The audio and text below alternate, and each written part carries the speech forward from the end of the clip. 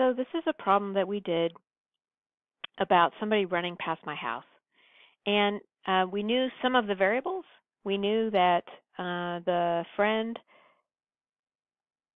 jogs past my house. See, that's kind of very thick. See if we can make that a little bit thinner.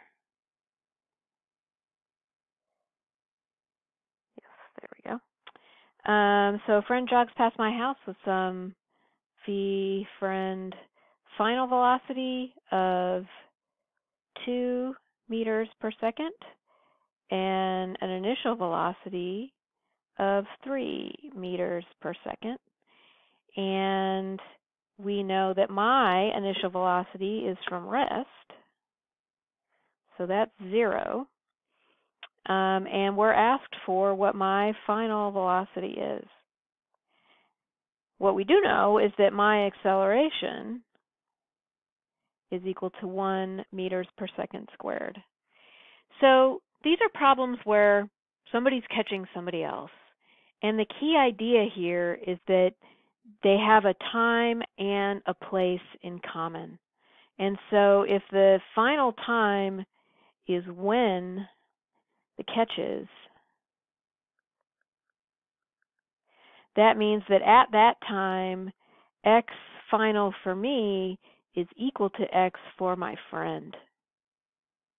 That's the idea. Okay, so we share that time and we share that place. In fact, we can, in a minute here, make a graph of position and time. We both start out at my house, so x naught for me is 0, and x naught for my friend is 0.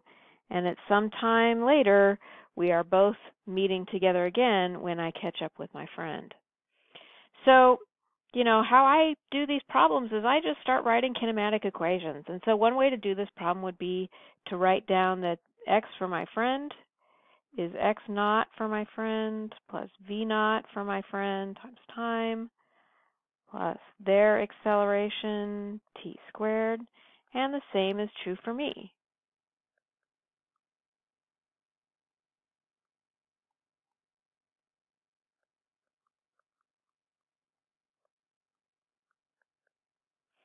And we both start at 0,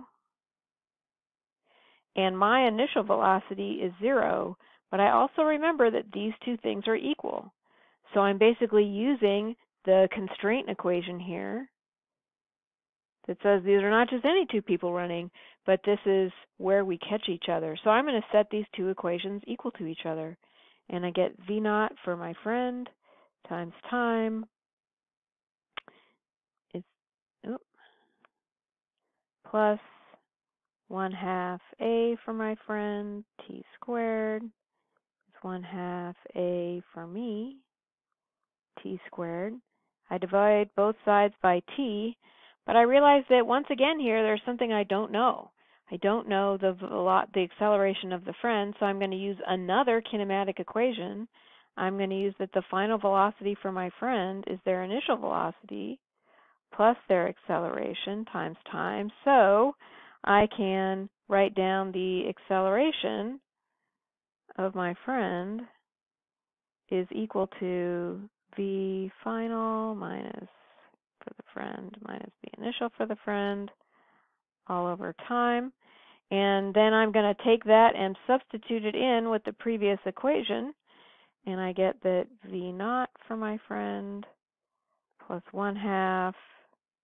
Now I'll substitute in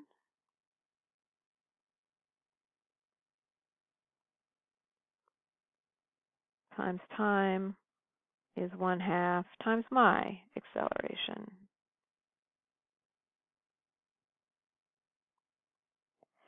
Okay, so let's see. There's only one thing I don't know here, and that's time. So I'm going to solve for time. I know that's not what I was asked, but I can solve for something here, so I'm going to, take advantage of the opportunity, and I'm going to do it. These times cancel, so I'm left with v naught for my friend plus 1/2 the final minus 1/2 the initial again is 1/2.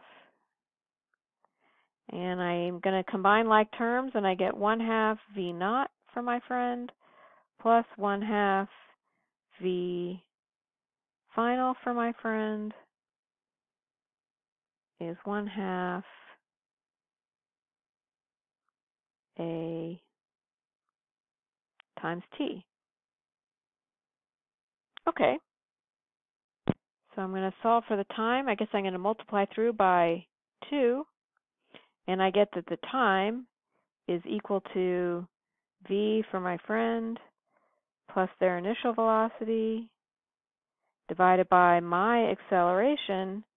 So that's 2 meters per second plus 3 meters per second divided by 1 meter per second squared, which is 5 seconds. And so now I'm going to use a final kinematic equation, and that kinematic equation is that the final velocity for me is equal to my initial velocity plus my acceleration times time. I start from rest, so that's 1 meters per second squared times 5 seconds, which is 5 meters per second. And that's the answer.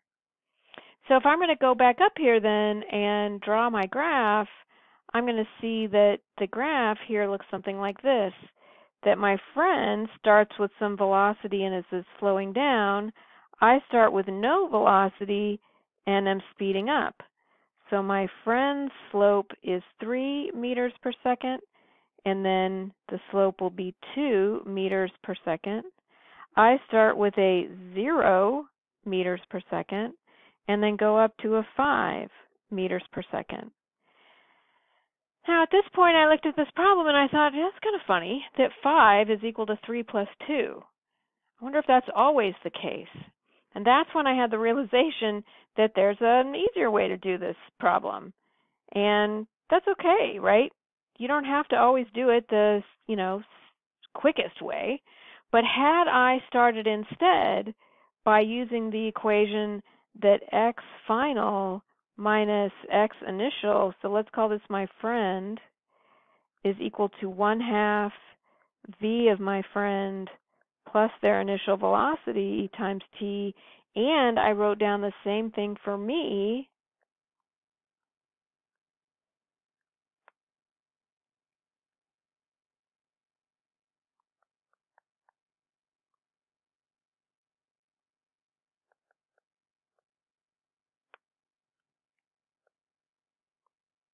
right? We both start from 0. These are the same times, and these two positions are equal. Well, holy cow, when I set those two equations equal, I just find that the sum of our velocities